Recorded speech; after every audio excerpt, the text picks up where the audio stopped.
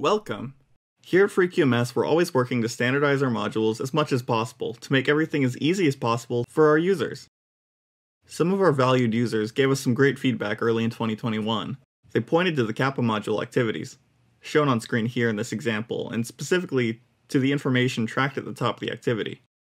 They said, hey, why do CAPA activities have a start date and a close date, but audit activities don't?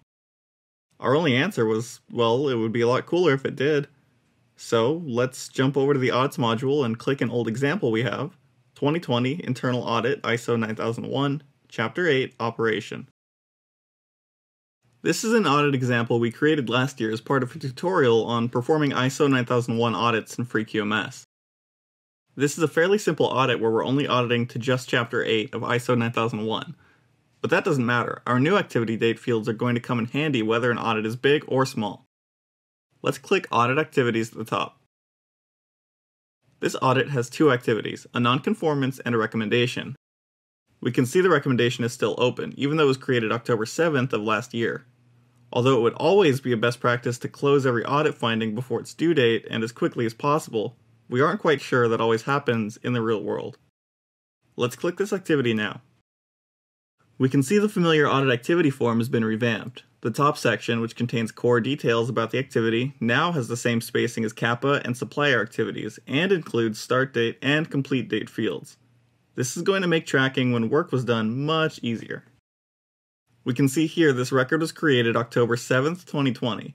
Let's pause and discuss the difference between a start date and a create date.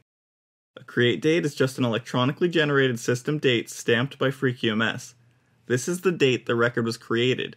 Its only purpose is to show when the FreeQMS record of an activity was created, but until now, due to the lack of a start date, it also either had to symbolize the start date of remediating a finding or had to be explained away each time. A start date, on the other hand, is meant to be the day work on this finding actually begins. This could be the same date as the create date, or it could be a year later, depending on how busy your quality department is.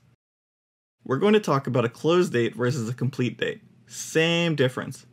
The close date is the day the record is stamped as closed by FreeQMS, which happens automatically when you update an activity to closed through the edit menu.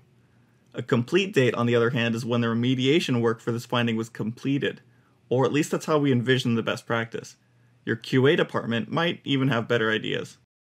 We can see this record, which was an audit activity to update the organization's approved supplier list, is a little overdue. We'll edit this record to give it a start date and a complete date to reflect when work was performed. Let's click Edit Now. For those of you familiar with CAPA and supplier activities, this form should look very familiar. We're going to say this work was finally completed this week. Let's put a start date of last Monday and a complete date of today. That way we know when the work was performed versus when this record was completed. Now there's one thing left to do.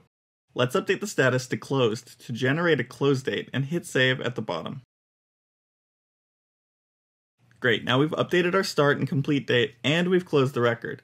We can see at the top that we can now track this information individually. This brings FreeQMS closer to parity with famous record management systems like SAP. In this case, we have a complete date and a close date that are the same, but that may not always be the case.